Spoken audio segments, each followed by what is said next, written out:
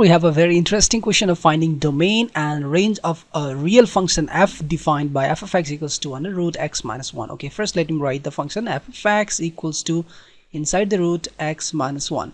The question is saying this is a real function. It means it is defined for the real numbers. Okay, so one thing is that is clear, right? And if this is defined from the real number, so what are the possible members of domain? Means what are the possible x? Let's first discuss about that. Here you cannot put any number, any such a real number that makes us negative inside this root, because we haven't seen in real number system negative inside the root. So this should be always and always positive. Positive in the sense greater than 0 or equals to 0. All right, so here what I can say that x minus 1 should be always and always greater than 0, all right, or equals to 0. So from here I can say that x is always greater than or equals to 1, right?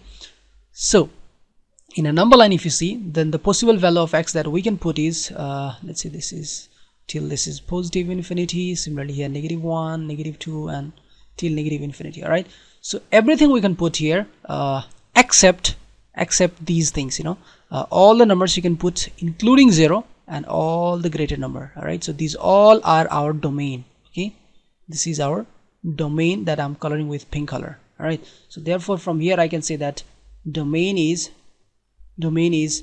including 1 till positive infinity. All right, and now let's talk about the range. So as you can see, as I told you here, x is greater than or equals to 1.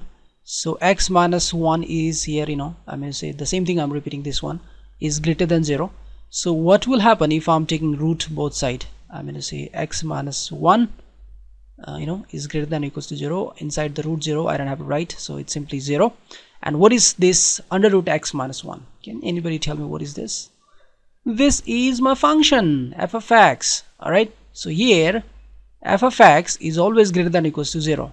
All right, so in number line 0, 1, 2, 3, similarly minus 1, minus 2, let's say this is positive infinity and this is negative infinity. So the question is saying that the f of x, finally this gives us range, you know, the range is always greater than or equals to 0. So including 0, all this that I'm coloring with this brown color, all right, this is our range.